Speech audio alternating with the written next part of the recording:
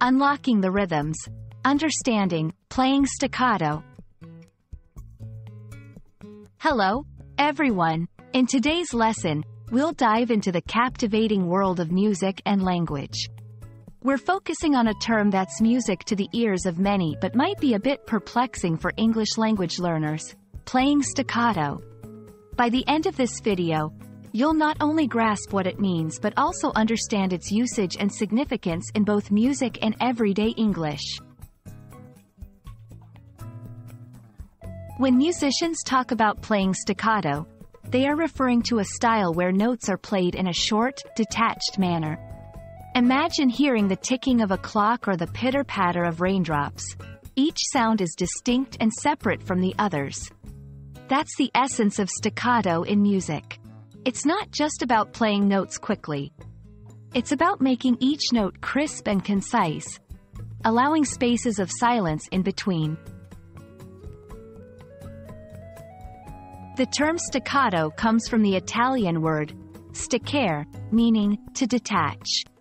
It's a universal term used in music sheets and conversations among musicians across the globe. But it's not just limited to the realm of music. In everyday English, you might hear someone say a person's speech was staccato to describe how they spoke in a clipped, abrupt manner, much like the musical technique. To identify staccato in music, listen for notes that seem to leap off the page. They're sharp, precise, and give a piece of music its lively, energetic feel. Visually, staccato notes are marked by small dots above or below the notes on the sheet music. This notation is like a secret code among musicians, instantly telling them how to articulate each note. Playing staccato isn't just a technical skill. It's a form of musical expression. Composers use staccato to convey feelings of excitement, urgency, or playfulness. On the other hand, a series of staccato notes can create tension, suggesting a sense of hesitancy or suspense. It's fascinating how a simple change in playing technique can drastically alter the mood of a piece. Just like in music, the way we talk can also be staccato.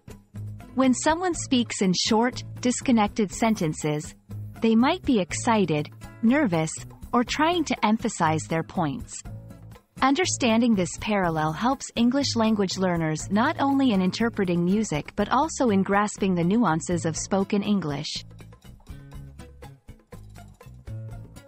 Today, we uncovered the layers behind the phrase, playing staccato.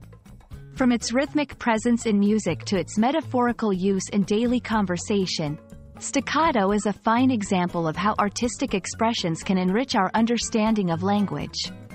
I hope you found this exploration both enlightening and enjoyable. Keep listening and learning, and you'll find that language and music have more in common than meets the ear.